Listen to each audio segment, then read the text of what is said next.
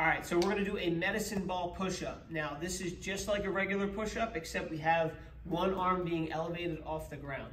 When you're doing these, the arm that's on the medicine ball is your main focus, at which you'll be able to get a full range of motion. The other arm, it matters, but it doesn't matter that you're not getting fully to the ground, because then you're just gonna overextend yourself. So setting up, one hand is on top of the medicine ball, the other hand is on the ground. You're gonna get into that high plank position. So my hands are stacked underneath my shoulders. My feet are gonna be wide for stability. I'm gonna brace my core and glutes, and then I'm gonna lower myself to the ground. Both of my elbows are going back towards the ribs.